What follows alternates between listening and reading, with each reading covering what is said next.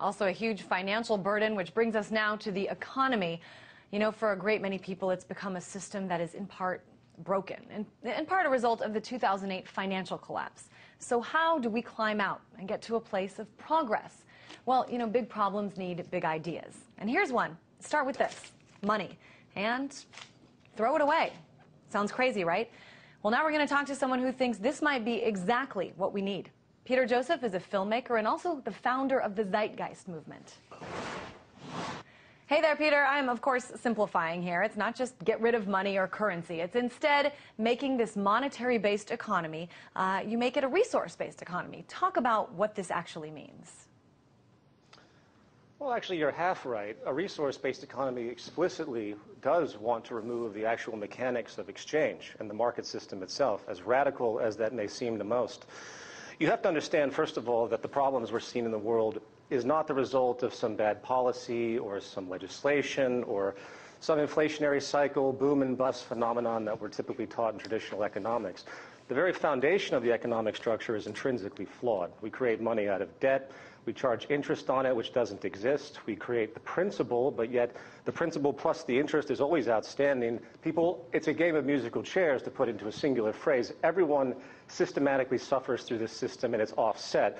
So when you hear about debt collapse, sovereign debt defaults, these are inevitabilities of the system. They're not based on just someone's rogue policy or some flagrant activity of the stock market and derivatives. Granted, those are very important attributes of it.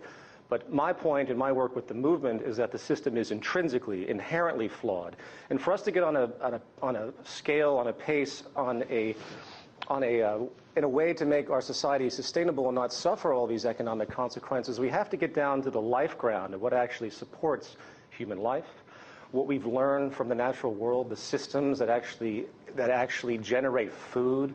When you realize this, we live in a technical reality, not a monetary one. And if we, for example, one child dies every 5 seconds from poverty and preventable diseases on this planet. This is, of course, unnecessary technically. We could easily feed everyone on this planet. And when you extrapolate that train of thought, when you take a technical perspective as opposed to a monetary perspective, we see we can resolve just about all of the major human woes on this planet by restructuring the entire economic phenomenon to be truly economic, meaning, well, Peter, you were talking, though, earlier about sustainability. You were talking earlier, and you said, you know, everyone suffers by this system. I think that maybe, let's clarify a little bit. A lot of people suffer, but there are some people who want to keep this system exactly how it is. Isn't that right?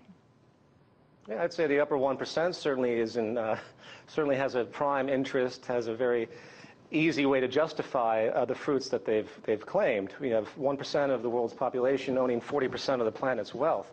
If that isn't a signpost to the intrinsic flaw of this system, that it's there to perpetuate one class over another, I'm not sure what is.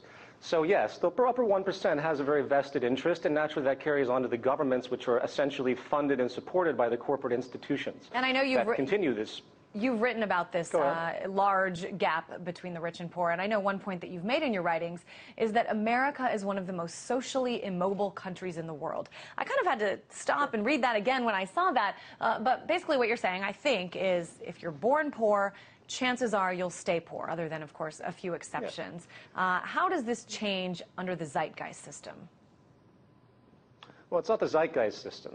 This work builds upon research by the name of Jacques Fresco, which builds upon researchers from the past 150 years, people that have continually thought about a different economic model, not based on monetary exchange and all of the intrinsic problems that come out of that.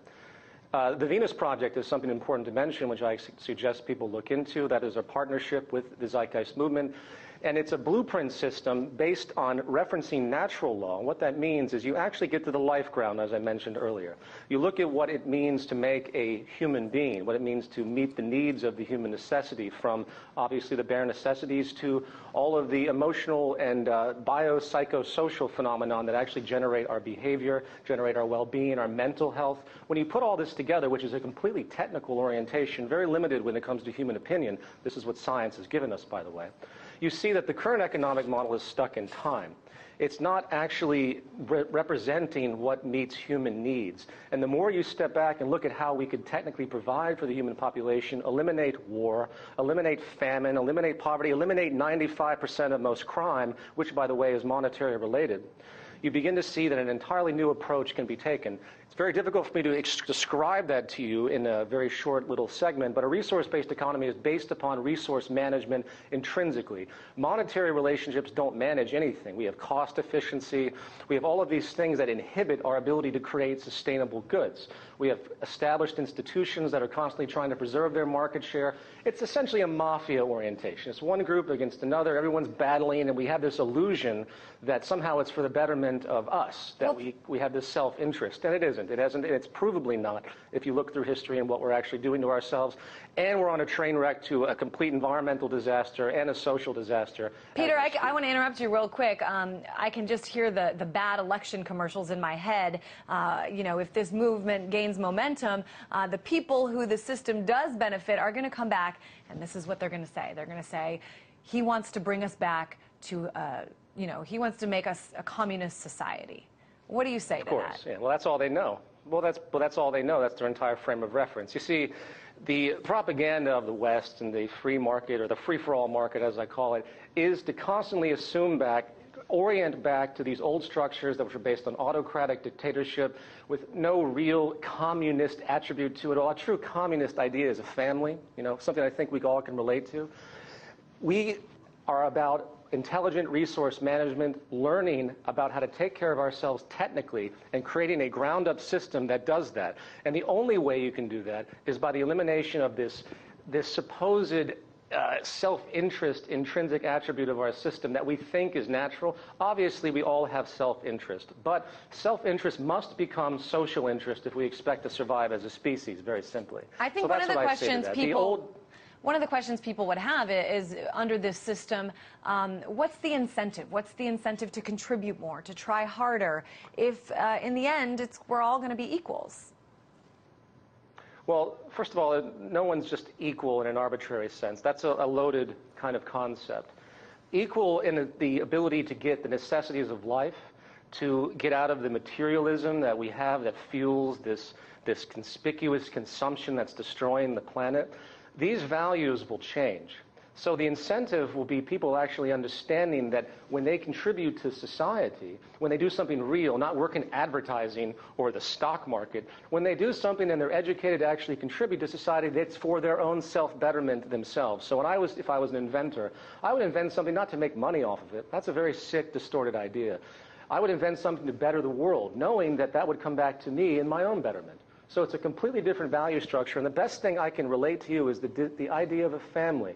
The idea of what it means to live in a family and the respect that's mutual in a family, where you're not tipping your mother every time she brings you something at the table. It's an entirely new value system orientation. Unfortunately, we have to undo the tremendous psychological distortion that's been created after, well, more or less centuries of this despotic system that is failing right in front of us and will lead to simply more war, more poverty. So I don't really have to defend it by the fact that all you have to do is watch what's happening right now and what's going to continue to happen if you follow the trends. And just real quick, if you do look around what's happening, especially right now, this is not, I know that your idea and your movement has followers all around the world. More than 200 countries have chapters.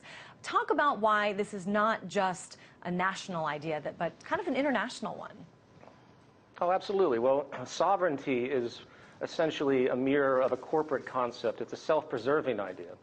The world's going to have to learn to work together. I'm sorry to say to all the politicians out there, jingoistic, patriotic. In the words of Albert Einstein, patriotism is a disease. It's one world, it's a single round planet, and it's time we recognize it as such. We have to manage the world in this way, too, so there's a firm technical reality. It's not just philosophical. So the Zeitgeist movement is about bridging the difference between all races, all nationalities, all religions, everything that divides us, because we all have to come back to the basic necessities of life. And we can't even get that right within the monetary system. The suffering is unacceptable and not necessary.